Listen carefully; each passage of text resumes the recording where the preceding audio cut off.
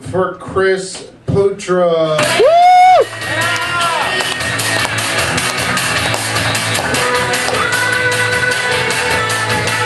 Thank you very much. What's going on, guys?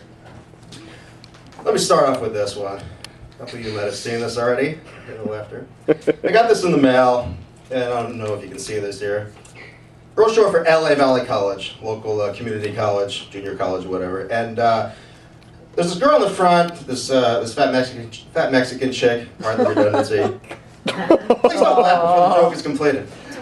Fat Mexican chick. I'm guessing her name is probably Ruby or something like that. She looks like a Ruby, and she's very happy on her graduation day, waving to her family and everything, getting her associate's degree in her cap and gown. I see this and I'm thinking, this bitch has a lot of fucking nerve. Let me explain why. You're at a junior college. Let me remind you of that. You're not at a real school. There are millions of kids in college, real college. Most of them are stupid as it is. You're not one of them.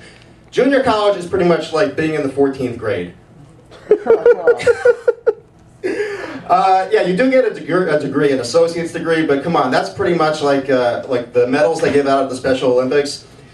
Second Special Olympics reference of the night. We are a sick bunch. The medals they give out at the Special Olympics, you know, the kids aren't stellar athletes by any means, these retarded kids. They're not champions, but they give the kids these medals just to make them feel good about themselves. Associate's degree, kind of the same thing. So anyway, Ruby, you know, fine, you get to dress up for a day, but now that you're done, please stop wasting my tax dollars on your little fake education. It's not going to get you anywhere. Go back to doing something you're good at, like popping out babies, you big fat fucking lump of shit, you. Fuck you, Ruby. Fuck you straight to hell. Alright, let's get a little nastier here. So this is the news. Animal shelters in Los Angeles are apparently having trouble getting rid of their black dogs. People want to adopt the white dogs, the tan dogs, not so much the black ones. And they're trying to come up with reasons, like maybe you can't see their facial features, so they're not as cute with the black fur. But come on, I've had black dogs, maybe some of you guys have had them. We all know the problems with black dogs, right? They're loud, especially when you take them to the movies. They're always impregnating the other dogs. You can't teach them. There's that smell. You can't buy them regular dog food. They only eat like fried chicken, watermelon, collard greens. You know, costs extra that way. They all voted for Prop 8. They still think OJ was innocent the first time. The list goes on and on and on. So, wow, you know, usually the brothers like that one. White people are like, oh, should we laugh at this? But yeah, all right, I loosened you up a little. Let's keep going. More news. Hillary Clinton confirmed last week as Secretary of State. You like this?